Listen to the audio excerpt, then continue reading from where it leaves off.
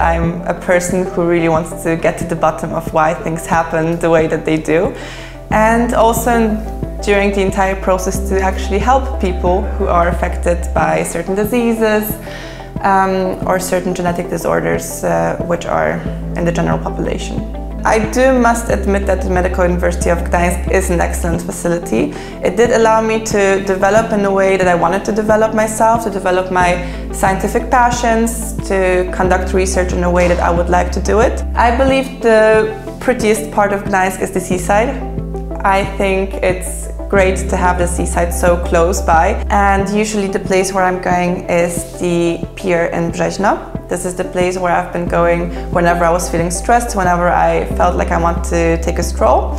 My PhD is about dermatological assessment of patients with tuberous sclerosis complex. During my PhD, I am analyzing on a group of patients affected with tuberous sclerosis complex. This is a disease arising from a mutation in TSC1 or TSC2, coding for tuberin or hamartin. And there's, of course, like in every single disease, there are bigger, so major or minor criteria when it comes to the diagnosis.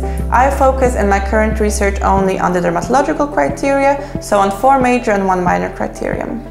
Tuberous sclerosis is a rare genetic multi-organ disease. We now currently have about 84 patients under our supervision of the nephrology ward, so this is quite a significant group.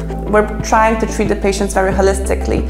On one hand, I'm looking on the patient nephrologically, so I'm looking why they are having this disease, and I'm looking at something which is causing the biggest difficulty in their everyday life, because they can have chronic kidney disease, they can have different manifestations in the kidney, and this is something which is the most life-threatening in the adult tuberous sclerosis patients.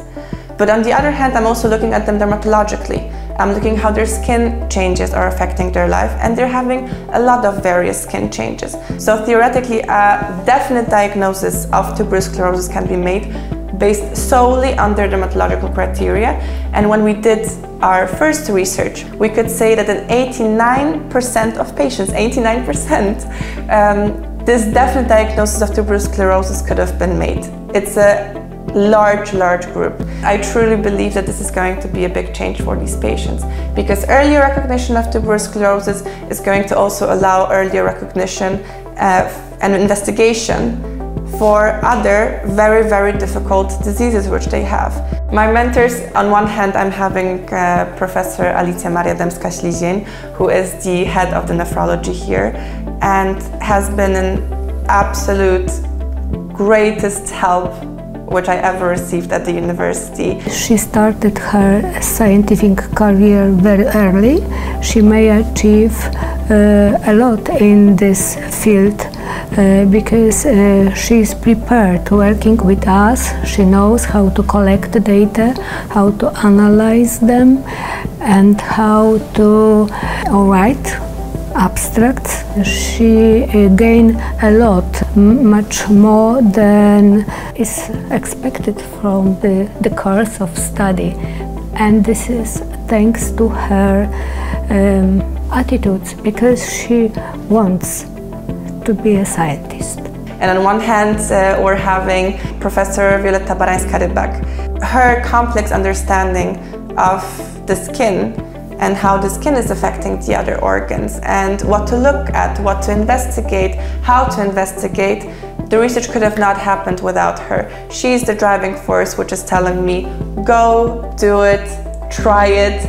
You know, worst case that's going to happen, they're going to tell you no. Ewa Sokolewicz is absolutely multitasking person, and she is very determined. She also works at genetics department, at nephrology department, and she cooperates with me in context of dermatological side of the disease. I don't know if she's sleeping. I have impression that she's working continuously, because she is very productive also in writing papers, doing presentations on conferences. I think that she will achieve everything she planned.